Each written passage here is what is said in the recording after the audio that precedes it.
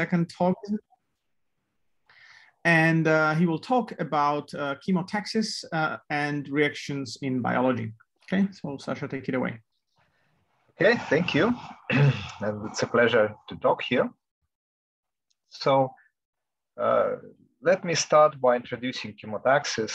Probably many of you have seen this, the most famous chemotaxis equation. Let's see, yeah, that's a Keller-Segal equation. And so it's equation for a density of mold or bacteria, and it just diffuses. And then there is this nonlinearity here, which is chemotactic term. The way to think about it is it's so-called parabolic elliptic form, because the density produces chemical. Think of this expression here, Laplacian inverse rho, as chemical C. And we make an assumption that chemical diffuses and stabilizes at this distribution much faster than any other time scales in the problem. And so then this is the chemical C. And then this term tells us that density tries to go to higher concentration of this chemical, right? You just integrate this, use divergence theorem, you get a surface integral, and it's controlled by derivative, of normal derivative of the chemical. And so this really models certain classes of mold. Like here, I have a picture of their life cycle. When they starve or when they decide it's time for them to reproduce, they secrete this chemical, and then they gather in a very high concentration and form this stalk and put spores on top of it. And then spores can fly around and colonize new space. And so there are fascinating analytical properties of this equation, which correspond to describing this. And in dimension 1, it's globally regular, it's relatively boring. In dimension greater or equal than 2, there can be finite time blow up, which people sometimes call chemotactic explosion. It was first proved by Jagger and Luckhouse. And finite mass concentrates can concentrate at a single point. So that kind of corresponds to this stalk growing up, right? It's a transition in the solution.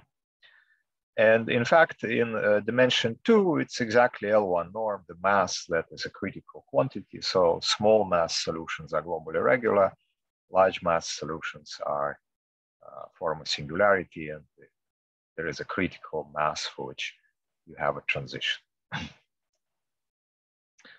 Okay, so this equation is very well studied, but basically the direction of my talk is that in most situations in biology, chemotaxis actually enters in a different way. So the situations where density is chemotactic on itself are relatively rare. There are quite a bit more processes where one can model these processes with two densities, and one is chemotactic on a chemical produced by the other. So this includes reproduction processes where eggs secrete pheromones that sperm can sense and swim towards the egg. This includes immune system where injured or infected tissues release chemokines, signaling proteins, and then immune cells sense that and try to find the infection. It also plays a role in the spread of cancer or in organism morphology, so different kinds of cells know where to go using chemical signaling. And so in all these processes, or like in most of these processes, you can think of chemotaxis enabling, aiding something that one can model as a reaction, right? In reproduction, it's fertilization. In the immune system, it's like fight between immune cells and invaders. And I actually started thinking about it about 10 years ago when I heard a talk by a oceanographer, Jeff Weiss, on broadcast spawning for corals. And so he talked about the fact that reaction diffusion models greatly underpredict the rates observed in nature. And so they tried to put fluid flow also as the part of the process, which solves a little bit, closes the gap, but not entirely. And he conjectured that maybe chemotaxis plays a role. And so jointly with Lenya, also about 10 years ago, we made the first step in looking at this system here. It's also a single equation system. So it's sort of like assuming that both densities coincide and they're chemotactic. Both of them are chemotactic on each other. And so this is just Kiselev, but we add flow and we add reaction. Okay, and this epsilon here is because most biological reactions are weak. So one can think of epsilon as a small parameter. And of course, Q equal to 2 is most natural, but we look at more general range of Qs. And so what we showed is that at least in some settings, chemotaxis can really have actually dramatic influence, because if there is no chemotaxis and there is an assumption on power Q and D here, which just misses the most interesting case, but I'll say when Q is equal to D equal to 2, I'll say about it in a few minutes. There exists a constant such that the mass of rho is always bounded from below by this constant. So the integral of rho can be thought of as the measure of success of the process, right? If rho disappears, it means it reacts and we don't track the product. So if all it disappears, that means like total fertilization, for example, for corals. So if there is no chemotaxis, then very little reaction can happen. And in fact, as epsilon goes to 0, this constant mu converges to the initial mass. And so very little happens.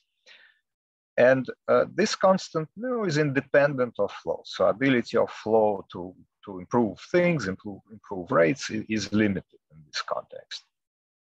But then if chemotaxis is not 0, if it's present, then in dimension 2 at least, and the result is a little bit simpler when U is 0. We can have also something when U is not 0. Then actually the mass of rho drops down to critical mass of Kiselev equation over a fixed time scale that is independent of epsilon. So there's a kind of singular limit, right? You take epsilon to 0, you'd think that reaction will go to 0, but it doesn't. And this is of course driven by singularity. So solution tries to blow up. In fact, if power is greater or equal than 2, it can't. The equation is globally regular. But it will become so large that it will overcome epsilon and burn a fixed part of the mass of rho, no matter how small epsilon is. Okay, so that was a kind of nice contrast. Now, when Q is equal to D is equal to 2, and dimension 2 is natural here, like if you think about corals, because they really, fertilization happens on the surface, then the mass will go to 0, but extremely slowly. So morally, it's a very similar picture. It goes like 1 over 1 plus epsilon log T or something like that. So very slowly. Now, of course, this is a fairly crude model. And now the next model that we tried to think about is a bit more interesting. So, I mean, you can't really talk to biologists about this model. They will laugh at you. But I mean, this model, you already can. They will still laugh, but not as loudly. And so in this model, we do have 2 densities, and ρ1 is chemotactic on ρ2. You can think of ρ2 as target. And the setup is like on this picture here. So we have some mass of ρ2 and some mass of ρ1. They're separated by distance L. And we want to find out how much chemotaxis matters for reaction success in this setup. So in this system, there's no singularity. ρ2 just sits in place, right? And it's just decaying. And so this drift term is not doing anything crazy. But so the whole picture is a bit different. And what we want to do is to actually do as precise as we can estimates on how chemotaxis helps. And for that, we look at half times, how much time it takes for half of row 2 in this case, because typically mass of row 1 is bigger in applications. How much does it take for half of mass of row 2 to disappear? And I'm using half times a little loosely, because in reality, sometimes we watch how long does it take for like a quarter to disappear, right? Sometimes it's a little bit simpler. And so there were some results on related systems before by Specher Suzuki and Chai Kang Li, but mostly it's a little bit cruder results where you just say, okay, when chemotactic coupling becomes very large, then the success rate also becomes very good. But the question is, can one get a little bit more precise results on the comparison of these times? Okay, so it turns out to be, well, not so simple. And I will talk today mainly about 2D case. It's a joint work with Fedja, Nazarov, Lenya Ryzhik, and Yao. And it's has been accepted at GEMS. And so let me first tell about diffusive bounds. So when chemotaxis is absent. So in this case, these are rigorous bounds, and there are two regimes where the picture is a little bit different. So if initial mass of row 1, m0, the large mass, times epsilon is much bigger than 1, we have diffusive time which scales over L squared with a little help of this m0 epsilon, but it's just a log help. Okay, so and if it's much less than 1, which is an unfortunate situation when it's very hard to react, so sort of risky case, then this time can be extremely large. Okay, so in most applications, we are in this first kind of regime, at least the ones I know of. And for example, for like marine animal broadcast spawning, m0 is something like 10 to the 10, and mass of row 2 is 10 to the 6, and epsilon is 10 to the minus 2. So we are in this first regime. It's a pretty large parameter. But so for the risky case, diffusive bound is really can be quite terrible. And for chemotaxis, let me state a theorem. So we work in the situation where, again, m0 times epsilon is large.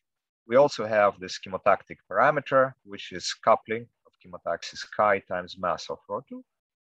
And so we need it to be less than m0 epsilon and greater than 1. That's where we get some interesting effects. And mass of m0 much bigger than, or row 1 is much bigger than mass of row 2.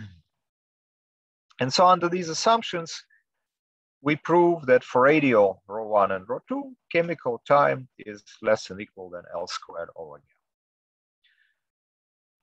Okay, so first of all, this can be a pretty significant improvement over diffusive time, right? Because m0 epsilon is bigger than gamma, but of course log epsilon m0 is not, and like in typical values that we have here, it's likely not the case. So it's actually very hard to find the strength of chemotactic coupling in biological literature. So we're not sure how big this parameter is. But so that's what we can prove. And now radial data is of course restrictive, and you don't expect it to be radial in applications, but I'll tell later why this is the limitation that we have. It turns out actually that this is basically a limitation of the model. So the classical form of Keller-Segel equation may not be quite appropriate for this problem. And there are ways to fix this that I will talk about later. And so heuristic for this estimate is that it should be sharp.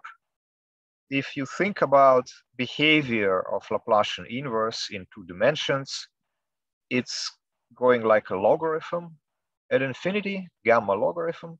And so the drift corresponding to that is gamma r minus 1. and then transport with this kind of drift exactly takes L squared over gamma time. So intuitively, that's what you should expect, like if chemotaxis plays the main role in transporting ρ1 towards ρ2. So I will also mention that in one dimension, there is a work, recent work that is joint with my graduate student, Yishu Gong. And in that case, we don't need radial assumption, right? So in 1D, radial just means even, we don't need that. And the improvement in time is more dramatic in one dimension. So you actually don't have L squared in one dimension. And actually some structures involved, for example, in reproduction, are quasi one dimensional, maybe for a reason. Okay, so that's basically the first main result that I want to talk about. And let me now describe how this is proved a little bit. And so the first ingredient that goes into the proof is the mass comparison principle. So to control this nonlinear problem, we will compare it with a linear Fokker-Planck equation. Okay, so this is equation of the same form as we have in the system for ρ1, but without reaction. And we replace Laplacian inverse of ρ2 just by h. And this potential h is chosen so that it's sort of the weakest attracting potential that we can have while the mass of ρ2 is still bigger than half of what we had initially. Okay, and so this is something that you can compute. What is this weakest potential? It turns out that it corresponds to the situation where we have an annulus. So we eat the center of the initial data. And by the way, I will work with second density, which originally is just characteristic function of a unit ball. Yeah, so and we rescale in this we can always rescale space so that the radius is 1, so to have one less parameter for simplicity. And it's not hard to generalize, but I mean, this is a prototypical case. In reality, we smooth it a little bit, but it's convenient to think about it as just characteristic function. And so then the weakest potential corresponds to this annulus where the middle is eaten out. And this is the picture of this potential h. So it's actually constant on the path where there is no ρ2. And then at infinity, it decays like minus gamma log r over 4, but constant is not so important. And then mass comparison principle says the following, that for all times before we reach the halftime, the mass of ρ1 in any ball is bigger than mass of ρ in that ball minus 1/2 of the initial mass of ρ2. So this part is maximum that we can eat. And so that's why we subtracted here, that the real mass of ρ1 may lose this part. And the initial data is, of course, the same we take for this Fokker-Planck equation and for the nonlinear system. And so that's what we need from the mass principle. And intuitively, it's sort of clear, and the proof is not very complicated, because attracting potential is always weaker for ρ. Then it gets pooled inside any ball BR less than the nonlinear system. Sasha, you mean balls centered at 0? Yeah. Or any balls? No. Centered at 0. That's a good point. Yeah. Okay, that's first ingredient. So I will not say more about it. And then the second ingredient is that we need to understand this linear problem. And if we want to take to really prove result that corresponds to the heuristic result, we have to have very good tool for analyzing this linear system, this linear equation. So there's a couple of ways to do it, and I will describe one which gives you more information. And it's about convergence to equilibrium for this class of Fokker-Planck operators. So this is, of course, classical subject with huge literature, the Fokker-Planck operators and convergence to equilibrium in this setup. So this operator is self-adjoint on a weighted space. Yeah, and that's exactly the operator that appears in this linear Fokker-Planck. And it's non-negative, and it has a ground state e to the h. You just computed explicitly. And so in our case, e to the h will have this form. So our ground state will decay as a power at infinity at a rate proportional to gamma, r minus gamma. And now for, and convergence to equilibrium will be exactly convergence to this e to the h. And in particular, it means that the mass of rho will go to the middle, because of course, e to the h is large in the ball where rho2 is, right? And it's small outside. So this is what we want. We want to show that it gathers in the middle. And then we can also show that for rho1 using mass comparison principle. So, in fact, it gives us more information than we can use. So it's also of dependent interest. Now, results on that go back at least to Braskamp and Lieb for uniformly concave H, so something like minus x squared. And in this case, there is a spectral gap. So convergence to equilibrium is exponential. Excuse me. There were also later results which worked for more general weights which can degenerate. And so for like powers of R between 1 and 2, and in that case, there is still spectral gap. But for weaker powers of a log, there's no spectral gap. One doesn't expect. There are some results by Rockner, Wang, and Veretennikov on convergence to equilibrium, but the rates are very suboptimal. In particular, we will need rates that have very precise dependence on gamma if we want to get the heuristic rate in our theorem. And they sort of don't track it. They didn't have this goal, I suppose. And now to say a few words about how we get these sharp rates, it's convenient to talk about dual equations. So this is L2 dual Fokker-Planck operator. And whatever you prove for this operator, you can talk into this operator F just by multiplying F by appropriate weight. You can switch to the other Fokker-Planck operator. I mean, this one is a little bit simpler to talk about because in particular, L infinity norm of F is conserved for this Fokker-Planck. And this one is self-adjoint on L2 with a little bit different weight, and the ground state is just 1. And so if we just look at the weighted L2 norm for this operator and we differentiate it, computation shows that the decay is controlled by this weighted integral of the gradient. And so if we could prove weighted Poincare inequality, which would say that this thing always bigger than constant times the left-hand side, then we will be done. It's then exponential convergence. And that's how these things often turn out. And that's how they turn out for like uniformly concave weight. But in our case, of course, it can't happen because we don't have spectral gap. We don't expect spectral gap. And then the corresponding tool, which helps you do something, is called weak weighted Poincare inequalities. And so here's an example of such an equality due to Babkov and Ledoux for the weight, which is just power weight. So it's called weighted for obvious reason, and it's called weak because your weight for the gradient is a little bit stronger. So you can't show this inequality with the same weight. You have to make it stronger by x squared, and then this inequality holds true. So that's the weak part. The good part is that also there is a nice dependence on gamma. The bigger gamma is, the weaker constant you have in front of the gradient term.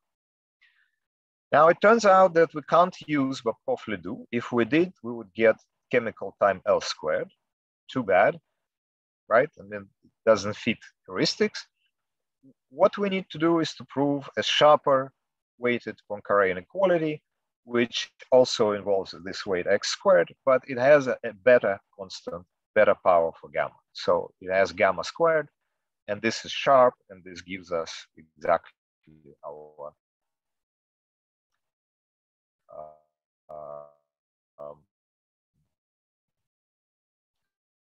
a separate term for like unit ball, because we don't expect any gamma there. We have a flat part, so we cannot beat the usual Poincare inequality over the flat part. So we have to split into different regions. In fact, Bobkov and Ledoux, the constant is sharp if you are not willing to split the integral on the right-hand side. But I mean, if you split it, then for this weight, you will also get, in the far range, you will get gamma minus 2 factor. So let me say just a little bit about the proof.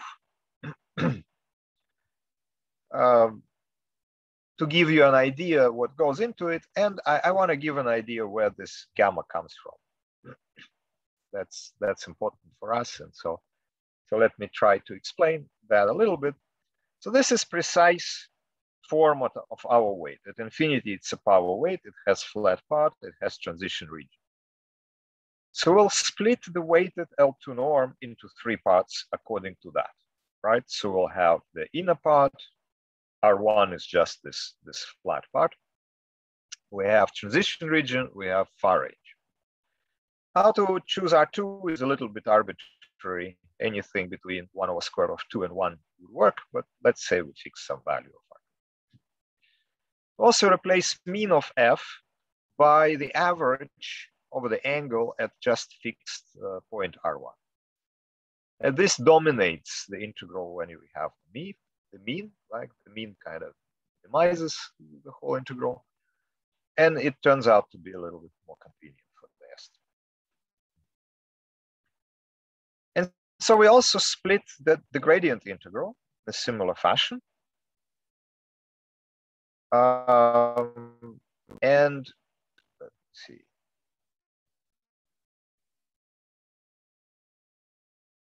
I think I forgot the x squared here, okay? So there's an extra weight here. And so then this is the theorem that we really prove. So we prove kind of separate estimates on each, the inner part, the transition part, and the far range. And if you sum them up, you get exactly the Poincare inequality that I stated. But this is actually stronger than Poincare inequality, and we use the fact that it is strong. And this is also true if you decide to cut off at some large radius. So you can put like just stop your integration at R, and similar estimates will hold true for the integrals that are cut off. And so here's where gamma squared comes from. So let me look at I3, right? This is this last part, you know, where we get 1 over gamma squared. So we first do the proof for radial functions, and then we use angular harmonics decomposition to generalize to arbitrary one. So for radial function, this is I3. This f tilde is now just f, because f doesn't depend on angle, just f of R1. And so we will estimate this I3 into 2 terms, yeah, passing to the difference with R2, right? That's the boundary of the far range, and then the difference between the two. And so this first term, then, the way we estimate it, there are 3 steps here. So it may not be immediately visible how you get this bound, but you just replace this difference by the integral of the derivative. Then you do Cauchy-Schwarz with including like W1/4 here towards this term. And then you change the order of integration and you get this inequality. And then you just verify that this weight expression that you have here, and W is my shortcut for e to the h, right? So in fact, also Jacobian is included here now. There is R times e to the h. And so you can just check that this integral satisfies this bound. And where does gamma come from? It comes from integration of the power, x to the minus gamma of 4, right? So the power at infinity. Each time you integrate, you get 1 over gamma. So there are two integrals here, you get twice 1 over gamma downstairs. So you just do the calculation and get this constant. Okay, so this is a sample calculation. There are several different terms you need to estimate. You need to estimate this term. And in this term, you will need help from J2, sorry, in this one, right? Because you have f of R2 minus f of R1. That's exactly J2 domain. And that's why J2 also enters in the estimate. Okay, so but that's the idea behind this inequality. And so once you have it, you can use it to show convergence to the ground state at a certain rate that is weaker than exponential. So recall that this is the weighted L2 norm that we are trying to estimate. This is what we're trying to estimate it by. And the derivative of I is exactly this gradient integral. And so the way to get what we need, basically, we need to bound now W in terms of I. And to get that, we do cutoff at some distance R, which is larger than 1. We use conservation of L infinity norm for F. And then we apply the theorem on IR and get estimate by these J's. And finally, here we can estimate this J by W by paying R squared, right? Because we cut off at R. So this extra X squared weight in J3 comes on top here. And that's what we get. And here we can optimize R and get this bound of I by W. And putting this into this differential quality, we can just derive the rate of decay. Okay, so it's not too complicated. And now going back to the original Fokker-Planck,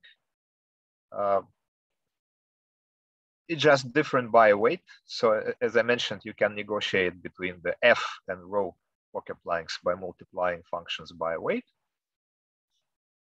You get this kind of rate of decay on the weighted L2 norm. Right, so this is what you get for I, for the F equation, and this is what you get for rho.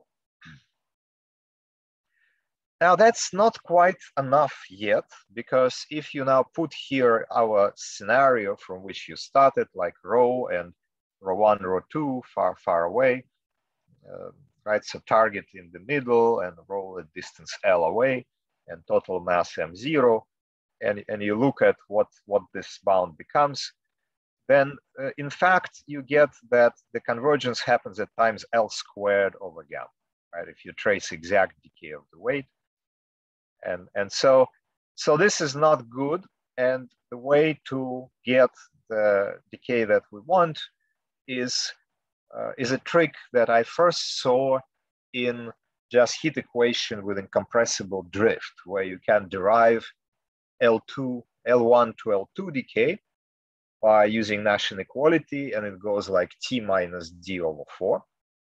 And then you can dualize this and get L2 to L infinity inequality, which is also goes like minus D, T to the minus D over 4.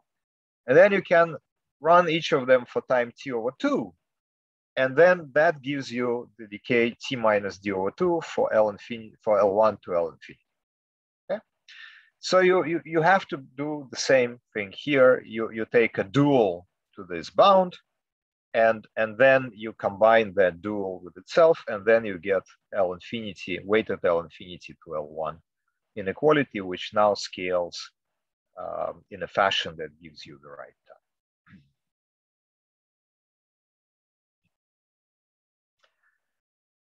Okay, so basically once we have that, we know by mass comparison that significant portion of ρ1 ended up on support of ρ2 within this time L square over gamma.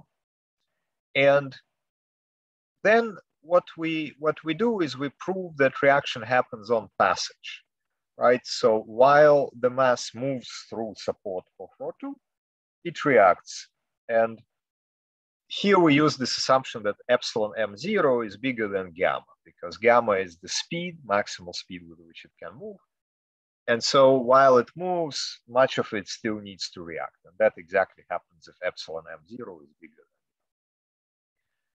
And here also radial assumption enters, because if radial assumption is not true, you could imagine that this mass ρ1 enters the support of some very thin region. And then the ground state could be very concentrated, near zero, right? That's where it would have maximum if in particular no ρ2 reacted out, if it's just characteristic function of the ball. And it can get there with relatively little reaction happening. And then you lose a significant kind of factor in the estimate if you allow that. And maybe you have to then track how it will eat the middle and then relax a little bit because ground state will change. It's tricky, and it clearly loses some essential estimates, essential factors. And this is not natural somehow.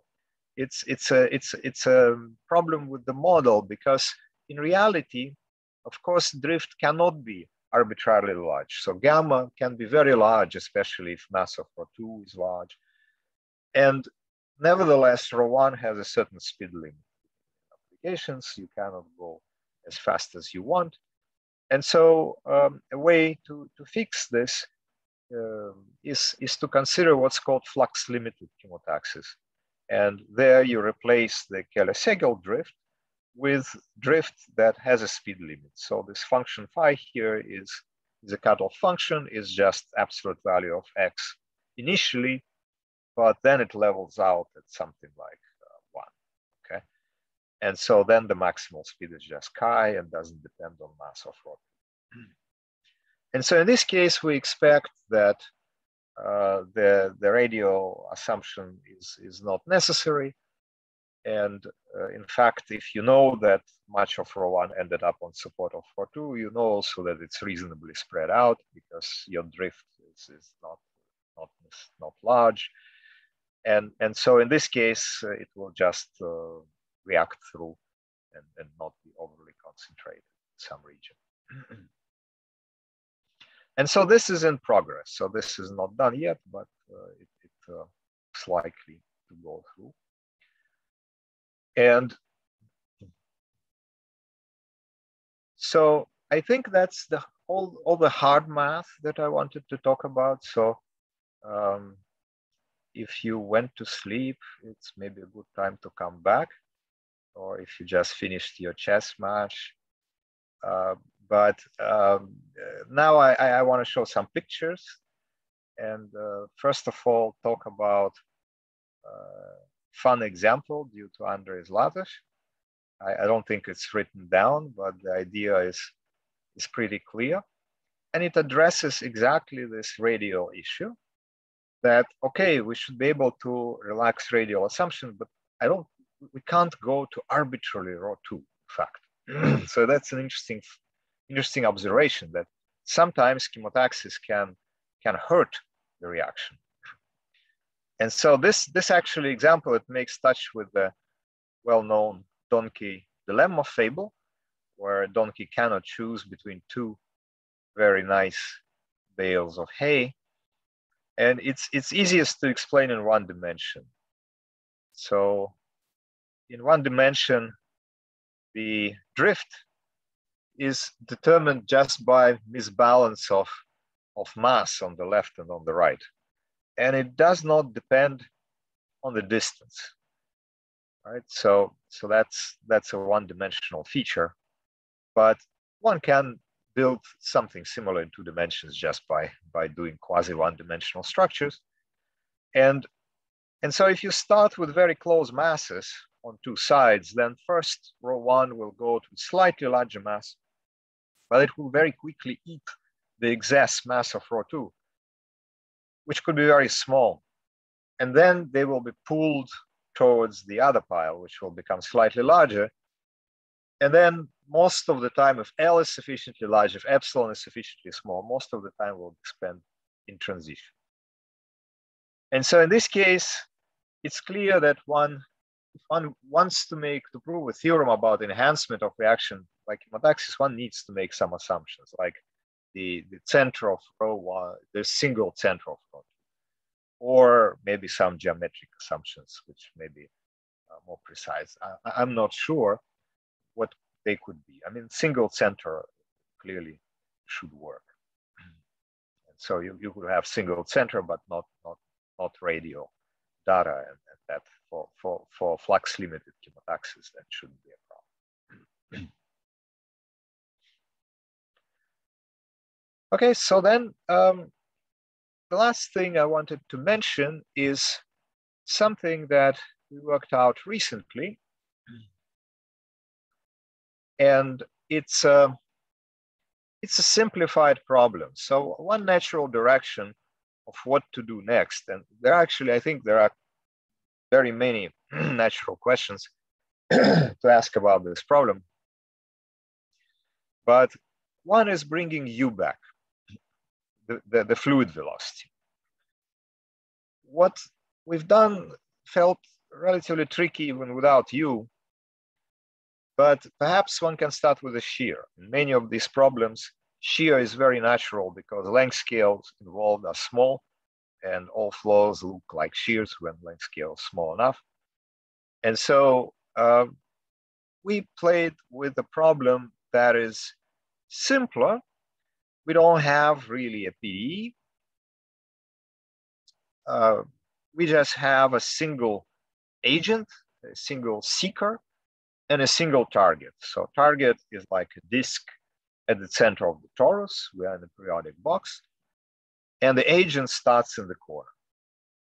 And then the agent performs random walk and is advected by ambient shear. And there is also chemotaxis. And chemotaxis is produced by the target according to this flux limited rule. And again, it's an elliptic version here for the chemical concentration. And chemotaxis is produced, you can think of n target as characteristic function of the target. Maybe we smooth it a little bit for analysis, but that's basically the problem. And we want to estimate expected time that it takes the agent to hit the target. Of course, there is PD for this expected time. I don't want to write it. There are certain things we can prove for this problem. For example, we can prove Friedel-Wenzel type result for large A. So when A is very large, it results essentially in dimensional reduction. So everything depends only on your random walk along y-axis, because you are traveling so fast around the x-axis. And so we can prove convergence in this large A limit to some effective problem, which also includes chemotaxis. It's not very surprising. So what I like best, it's my first ever numerical work. And of course, I didn't do the numerics, but it's first ever kind of numerical paper that I'm on. And I found one numerical observation we made very interesting. So this is expected target hitting time. And here's a picture of what happens when there is no chemotaxis.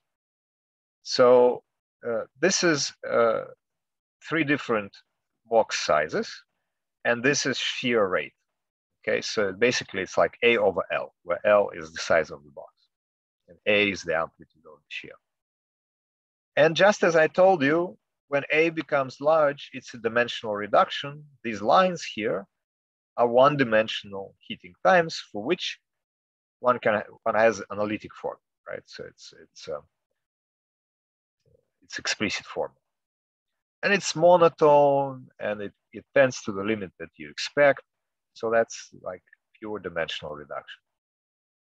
Now here is one of these graphs. The y-axis is scaled a little bit differently, but it's this same graph. And this is the case without chemotaxis, and this is the case with chemotaxis, with very actually weak chemotactic coupling. And so what happens here is that the target heating rate is no longer monotone. The minimal rate is achieved at fairly low shear rates. So it's like 10⁻⁻⁴ shear rate. And then, of course, for large A, you converge to 1D time. It's a slightly different 1D time because there is chemotaxis, but actually, like for our parameters, it's not, we don't see even numerically, we don't see difference between pure diffusion and chemotaxis limiting problems. And so we have this optimal shear for which the target heating rate is better than the large A limit. And I'm showing just one graph, but it's also looks similarly if we change a little bit shear, like chemotactic coupling, or if we change the box size. There are similar graphs. For larger boxes, it becomes slightly less pronounced, but still the shape is very similar. And so what amazed me is that this shape in this numerical simulation, it really looks similar to the graph that comes out of biological experiments. So there are wonderful experiments by Riffel and Zimmer on red abalone spawning. They performed it in the lab, and they did exactly this kind of analysis. So they produced the shear in Taylor-Coët cylinders, and then they looked at fertilization failure rate for different shears for the red abalone, actual spawning process. And it's a very similar graph for failure rate, except it goes like up to 1 in their case for large shears. And there is a mechanism there which they think is responsible for it. They say that for large shear, it's very hard for sperm to stay near the egg. So they just get teared apart. They need some time to stay around, to succeed. And for us, there's no such mechanism. We don't have this in our model. So we just have basic diffusion, we have basic shear, we have basic chemotaxis. And these three main elementary forces produce this optimal shear by themselves. So it's a kind of basic property of the interaction of these three components. And I honestly didn't expect it. And I thought it's going to still be monotone. And we don't have a good explanation for this observation. So we don't have a theory, even a heuristic one, over why that is the case. We did try running it for deterministic system without diffusion, and we see a similar dip. So it's somehow it's an interaction of chemotaxis and shear that produces it. So I think it's very interesting to find out why this happens. Really have a good explanation for it. And so let me now just state some future directions that I find natural in this whole area. So I think this question has been understudied because it's really appears much more commonly in biology. This setup with two densities and chemotaxis of one density on the other. So it's something that, you know, if you do it, you can talk to biologists and get feedback and more nice questions. But the natural things are, one could add a diffusion to our two equation, right? We didn't do it for now, we just look at the stationary one. For flux limited chemotaxis, you can do risky regime as well. And in that regime, the enhancement can be expected to be quite dramatic, right? You would kill this exponent essentially, which is a lot. adding fluid flow may be challenging, but at least in some simpler models, it suggests something that there could be something quite interesting. And 3D case, it's actually Fokker-Planck would not work because there is no ground state. The Green's function for 3D case, there is no growth at infinity or decay at infinity. But one can still use probabilistic bounds or barrier arguments to do something in 3D case. Okay, so I think that I'll stop here. And thank you. Okay, thank you, Sasha. Anyone has questions? If you have, go ahead.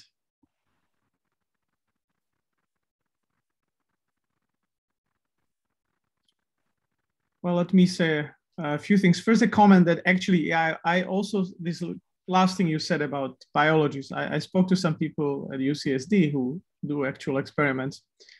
And yeah, they mainly care about the scenarios like this.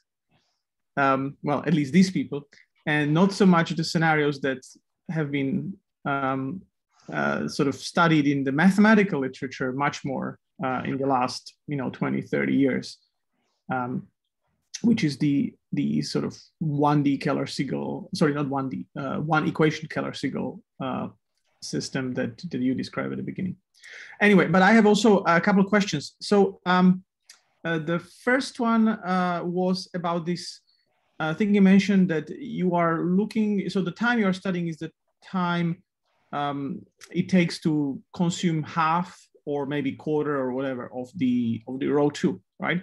So if you wanted to consume, let's say 90% of it, right? So there is a natural way to do it, which is just consume quarter and then consume quarter of whatever is left, etc. Right? Is this how you have to get those estimates? If you needed to get those estimates, and would it give you the same estimate, just differing by constant, or would it get you something worse, or can you do something better?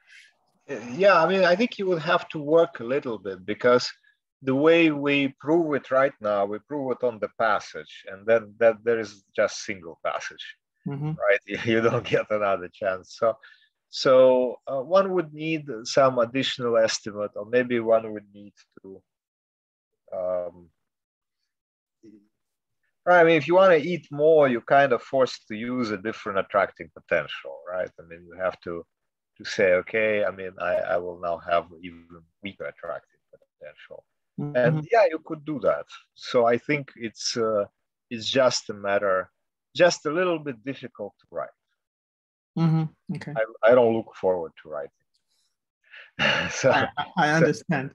So we didn't fight hard for it, but sometimes we even gave up 1/2 just because it was more convenient for us coming out of the technical estimates.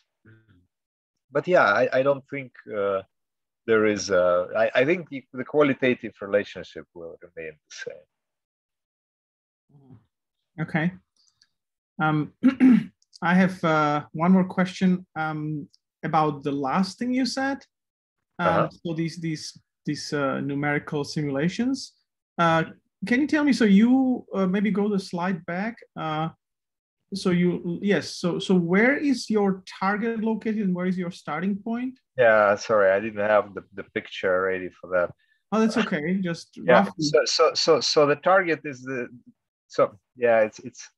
the target is a disk in the middle. See, okay. L is the size here. L is 80. Yeah. And then the target is a disk of size delta that is located in the middle. Delta is small generally, and we can scale it to be 1, right?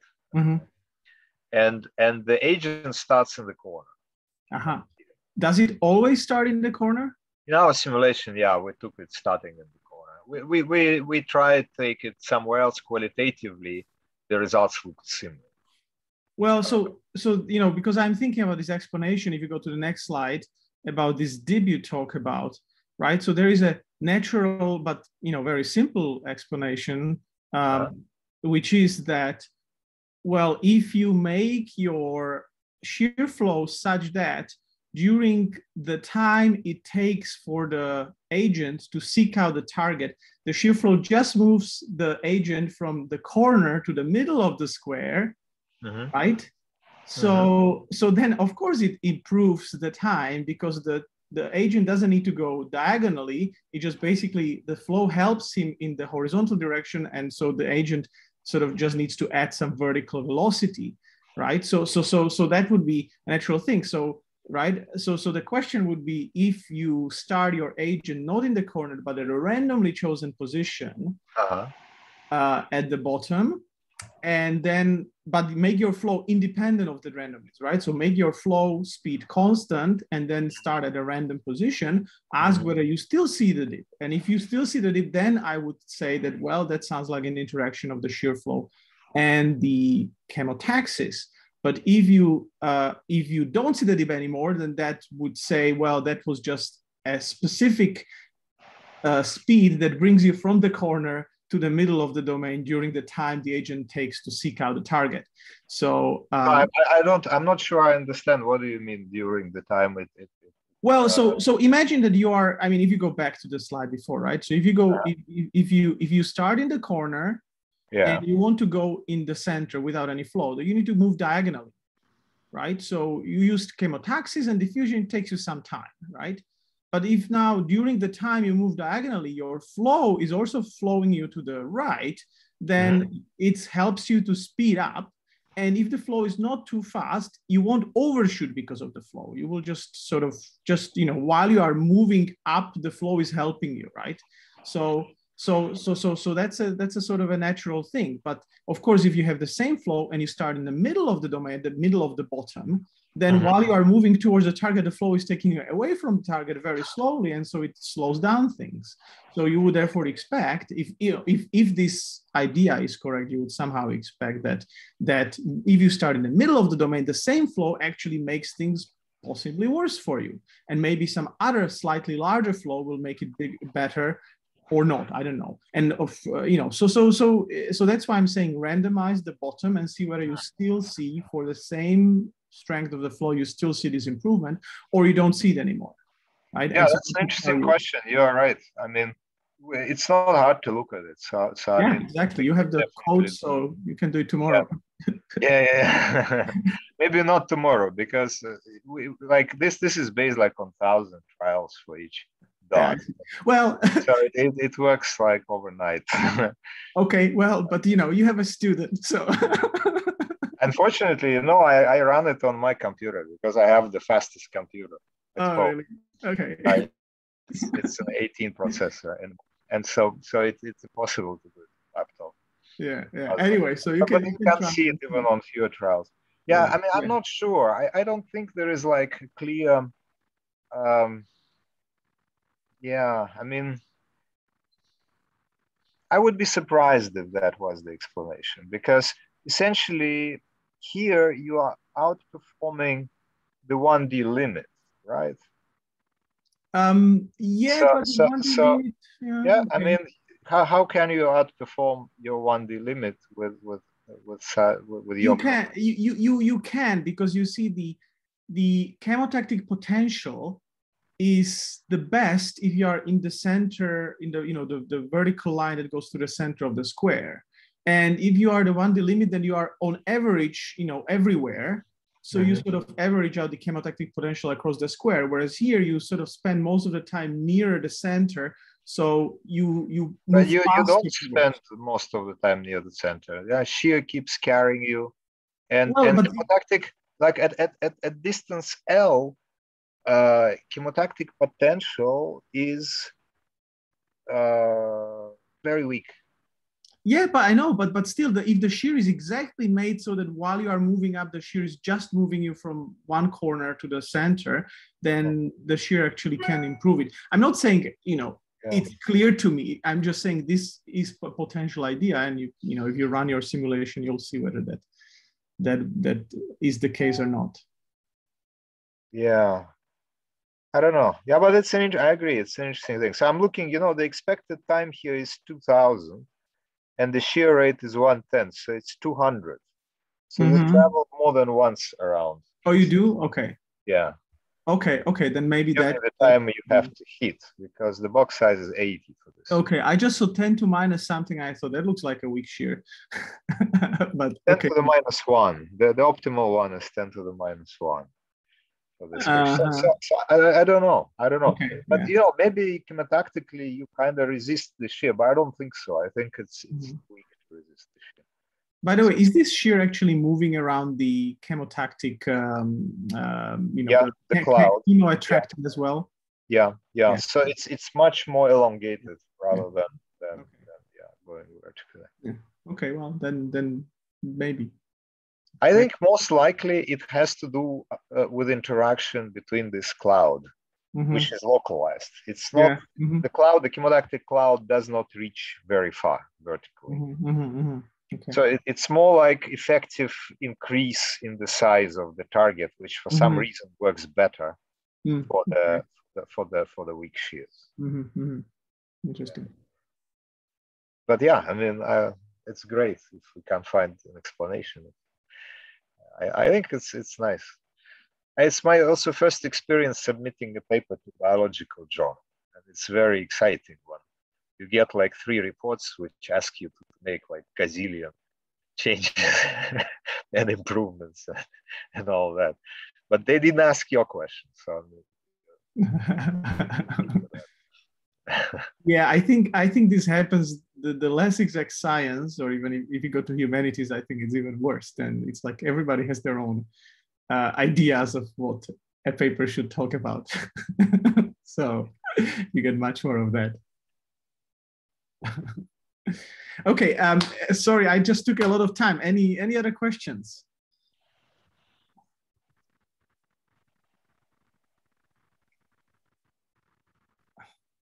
Okay, so if not,